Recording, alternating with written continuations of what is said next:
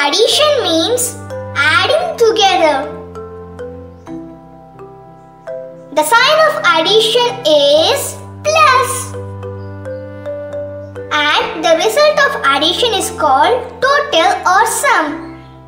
Now let's see few examples. There are 2 balls.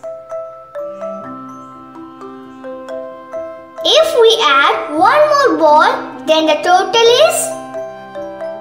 To find that, count all together. 1, 2, 3. So totally we have 3 balls. Next example. There are 2 rabbits. If we add 2 more rabbits, then the total is?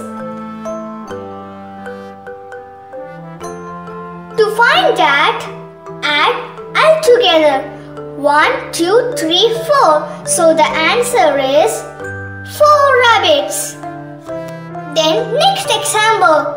There are 3 birds.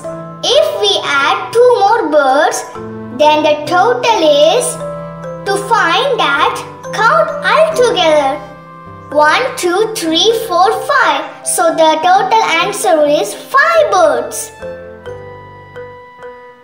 Now this is your turn. There are 4 candies. If we add 2 more candies, then the total number of candies what?